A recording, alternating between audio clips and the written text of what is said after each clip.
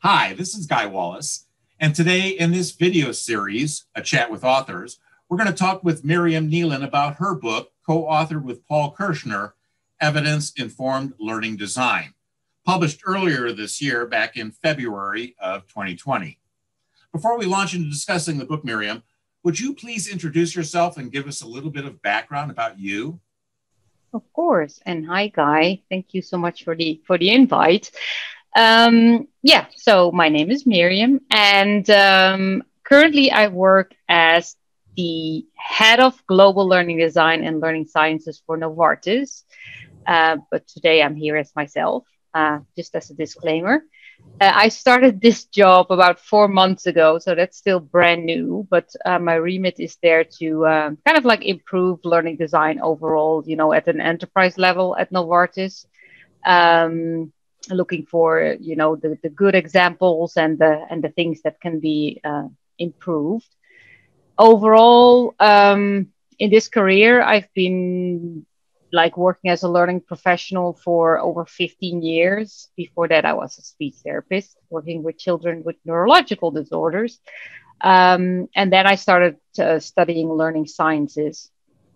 So I am one of the rare ones, I think, with a more formal background in learning and training. And my career overall, has been lots of different types of instructional design work, e-learning development work, and then moving to more like strategic roles, more like leading the design processes. My previous job was with Accenture as a learning experience designer. And I've also worked as more like an applied researcher before that, which I really enjoyed. That's a little bit about me. I live in Dublin. And I'm Dutch by origin. Probably you recognize the accent, although it's a bit of a mess by now. But a mixed accent, I guess. Well, yes, I guess. Let's discuss your book, Evidence-Informed Learning Design. Who is it for, and what was your motivation for writing it? So it's for basically any learning professional, at any stage of their career. And the purpose of the book is, I guess, to help them focus on the right things, what we think are the right things, and to help them build a strong knowledge foundation based on scientific evidence. That's the biggest, red thread throughout the book. Hence, I guess, the title, Evidence-Informed Design.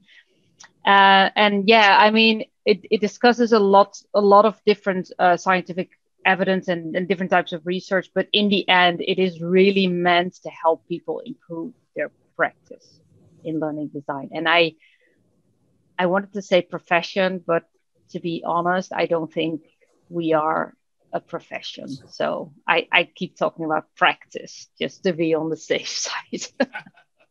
That's so true. It is a controversy, but let me zero in on, you use the phrase evidence-informed versus a more familiar phrase, evidence-based. What's your reasoning behind that? Well, this is coming from Paul Kirschner, my co-author, and it's because evidence-based practice is really rooted in the medical world, and what they do there is that the type of research that they do is just slightly different. They use more quantitative data, and it's really about the highest levels of scientific evidence. And in our practice, it's just slightly more subtle, I guess, and also more dependent on, which context you work in. So if you see a study that shows quite strong results in one context, you still need to be cautious, around, does it work in my context as well? So for me, in my practice, how I view it is that I always start with the scientific evidence because it gives me, more confidence that I'm making the right decisions and I know they're informed by research. But I think in the end, we always need to try and evaluate if this is also the case in our context. Very true. Thank you.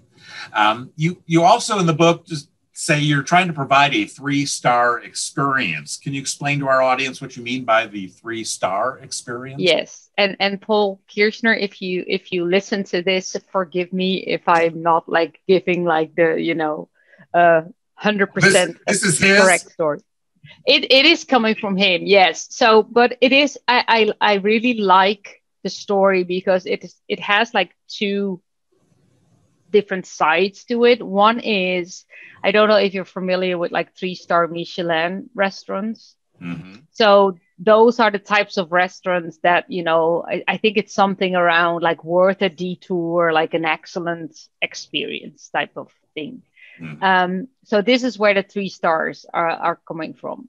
And a chef in such a restaurant is able to cook up like, you know, enjoyable dish, like a healthy dish, a tasty dish, right? For all kinds of different audiences, people with allergies, you know, picky eaters.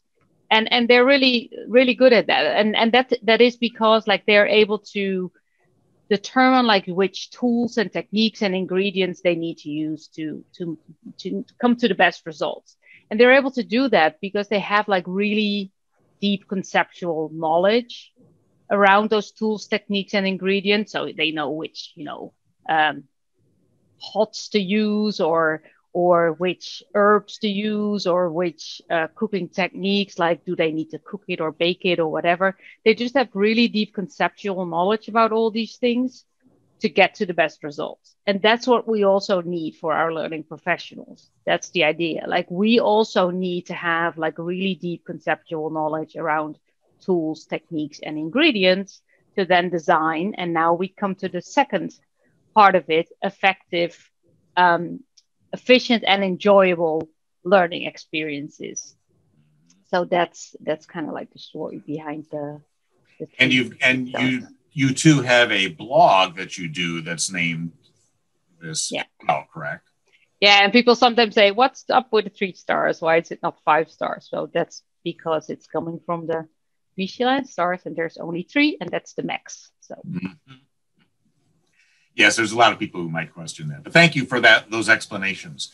Now let's go into the book here, and the book chapters are organized into 5 parts. So, if you will, can we walk through the book kind of in that way, and you can share with us and our audience a little bit about the chapters in each of the sections of the book, so that people will know what they might be getting should they decide to pursue the book and read it.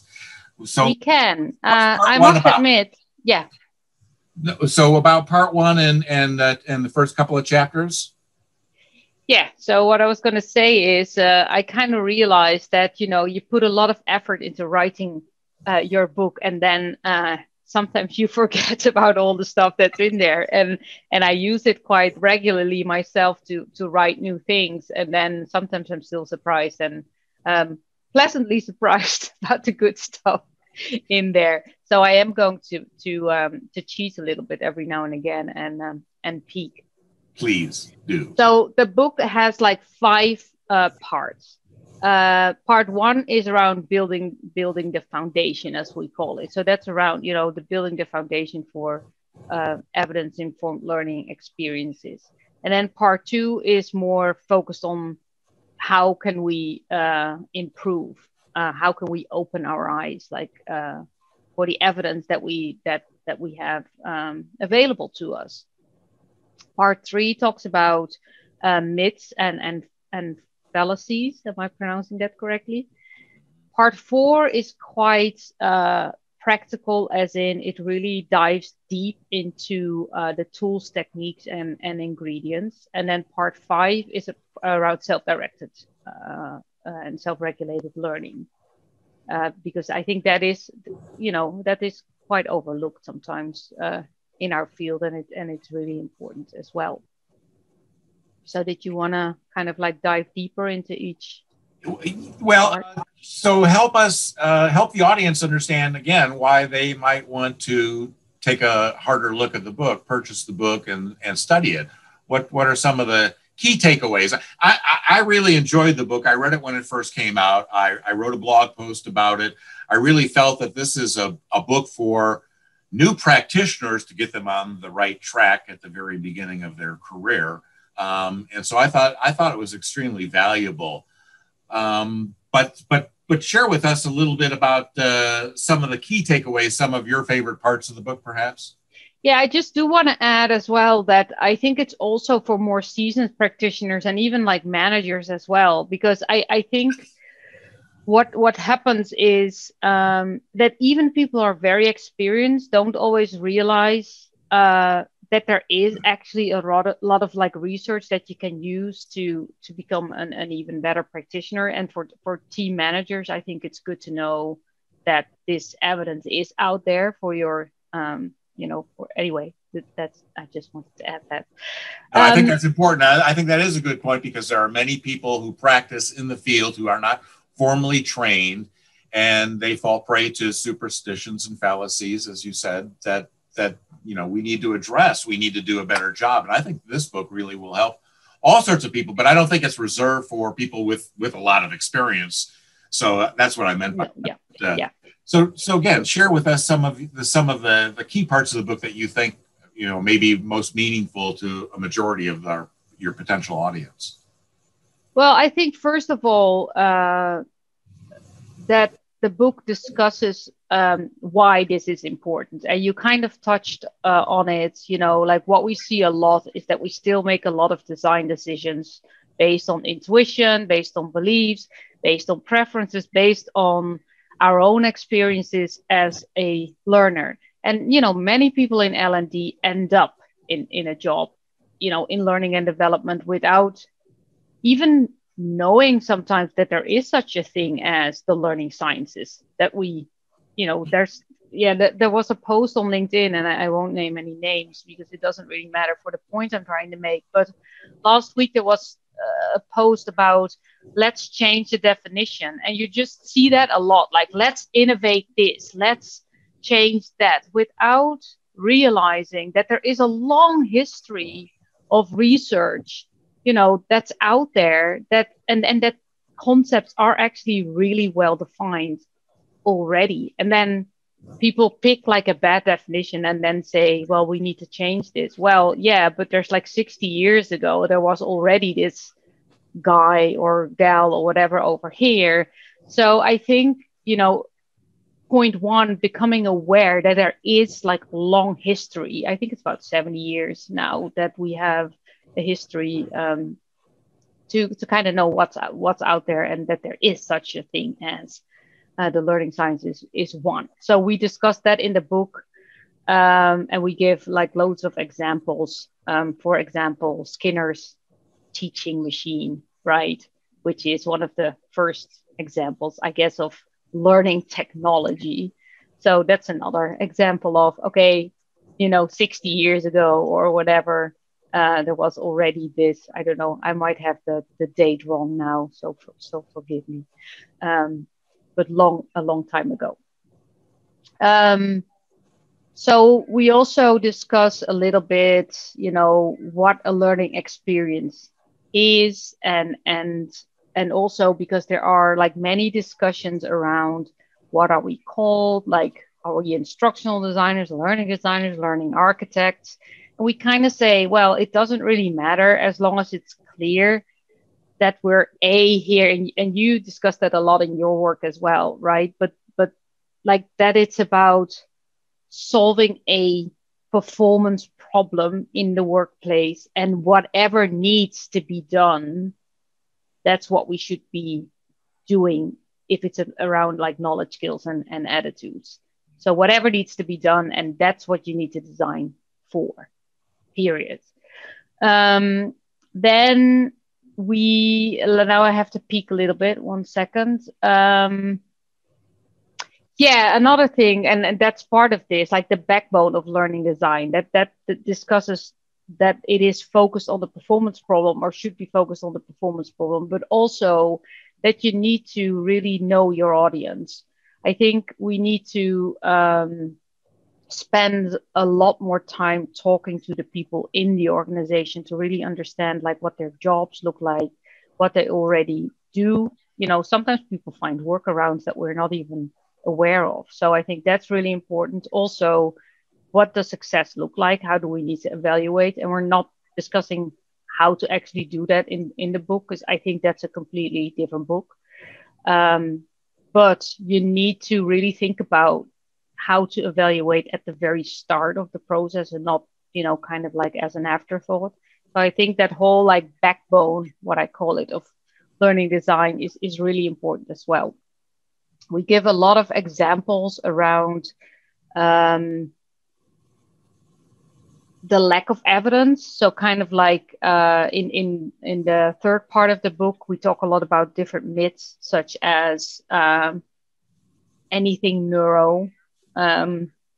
That's of course a bit of a generalization, but there is a tendency to hype up things by just pasting neuro in front of it and then say that that's really valuable. And I saw a really great Twitter post yesterday, actually, where she talked about dumbing down neuroscience, and that's I think what we do a lot in L&D. Like we simplify and generalize neuroscience research, and it doesn't have anything to do with human beings and learning.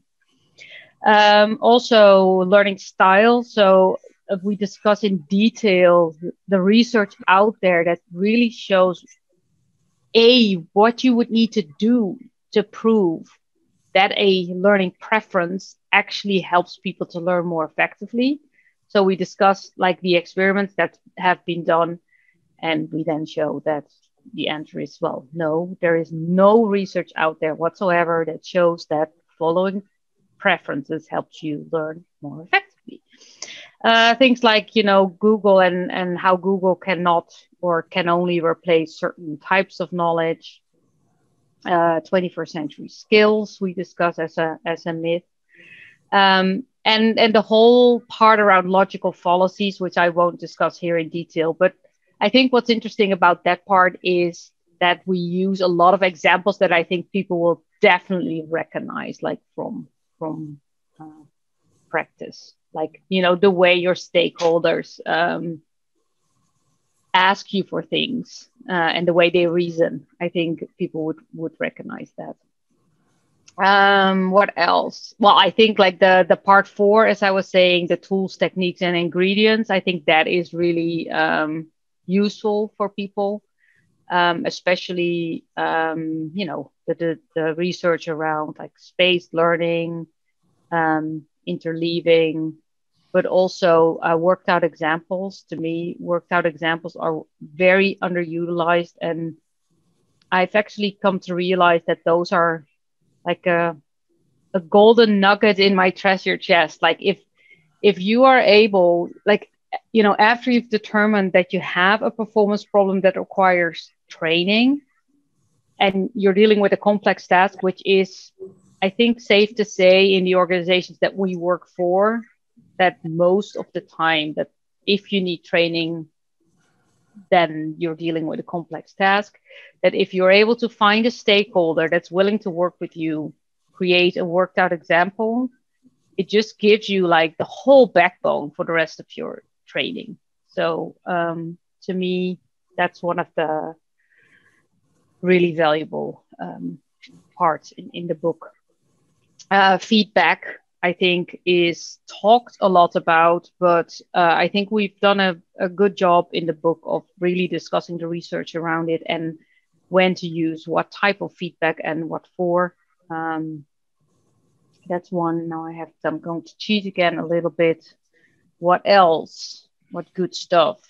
Is there any particular bit that you enjoyed best, Kai? Well, it was, what I liked is that it pulled together in one source document, if you will, a lot of things that I've been taught informally over the years at conferences and from my network of mentors, if you will. People like Dr. Richard E. Clark, Dick Clark, who wrote the foreword for your book. I know that he really liked your book. He and I discussed it, I think, in one of the videos that I've done with him.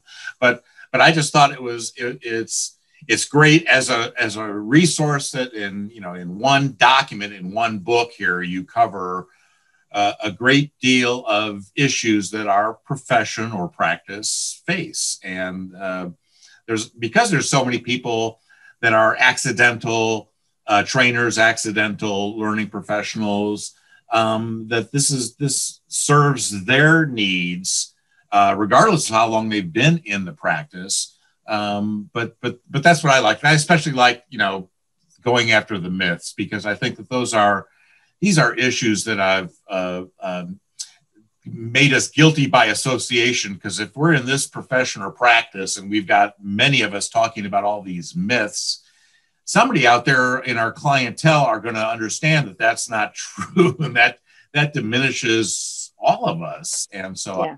I that's just part of what I liked about it, but I did like, so much of it.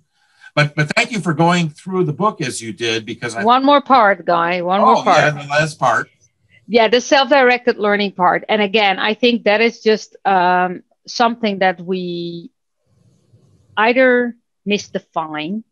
So what we see a lot in organizations is that what people call self-directed learning is where we just offer people like a bunch of content, and then people can like plug and play. And then we say, this is great for self-directed learning. And so I think it's really necessary. And that's why I'm really happy that we included it in the book, is that we explain what self-directed learning and self-regulated learning actually is, and also what the difference is, because it is important to understand the difference. Because self-directed learning is more at a high level, what is my goal? What do I need to plan? How am I going to track my progress? How do I know where to go for help? While self-directed learning is way more detailed at a task level, so when you have picked your little bits that you're going to focus on, to be able to assess yourself as you go, like, am I actually making progress? Mm-hmm. How do I recognize when I go wrong? And how can I ask for help? And I see so many discussions on social media that show that people really don't understand and haven't read like the research around it to understand what it actually is. And then the next question, how to support organizations to help, to support their people better, and what we can do as learning professionals to make that happen, because it requires support at so many different levels. Mm-hmm. Which is, I think, one of the reasons why it would be good, as you suggested earlier, for leaders of learning teams and even our clientele to understand, what's necessary. It's not just the sink or swim kind of an approach to just give people a lot of resources and courses and hope for the best. I think you do a good job of helping dispel that. I think especially for the self-directed learning bit, it's really important to even think about how to involve the business. And I know that's a bit silly because we always need to involve the business, but in particular, when we don't necessarily need training, that whole support structure needs to happen there, like not in our little like learning and development bubble. Right. It's a shared responsibility, and to get all onto ourselves as if we're going to be the saviors of everybody. And really, it's a collaboration, and we have so little to do with it all. We can do our part, but it's really our learners and their management who need to step up to their responsibilities in all of this. Yeah. Well, now that you've had some time since publishing the book to reflect on the whole experience, what did you learn from the writing experience, especially writing with a co-author? Because I've done that before, and that's always a bit more challenging than writing something solo. So yes and no, I would say. Well, so I'm very used to working with Paul, because we've had our blog for over 5 years. So we've got to know each other quite well, and you find a way to work together, and if you don't, then you quit, I guess. So for me, Paul is, I don't want to be like overly humble, but I don't know if I could have done it without him, in the sense that he is just so knowledgeable that, like he has like the really deep expertise. So that made it easier for me, in the sense that he just knows. like, you know, I would have to read again or try again, but he just knows so much more than I do. So also because he's very, so I'm first author, right? So how it worked was I write and then I send it to him and he gives me feedback. He's very blunt when it comes to giving feedback, which is helpful, sometimes not pleasant. So I've had, like, you know, especially for one chapter, I remember that basically the feedback was like, okay, you can just ditch this. Like, this is not good. So I was kind of like for like a weekend, and then then you just start again. I guess I can handle that. It's fine. But I don't know if I would have done anything differently. Maybe I would have planned it at a different stage in my life because it was really hard. We kind of joke at the start of the book that, you know, sometimes when you think about writing a book, it can be quite romantic, as in, you know, you see, like, go to a little cabin or cottage, and well, no, we both had full-time jobs. You know, I have 2 school-aged children and a husband who is not very demanding, but still, you know, everybody needs some attention, right?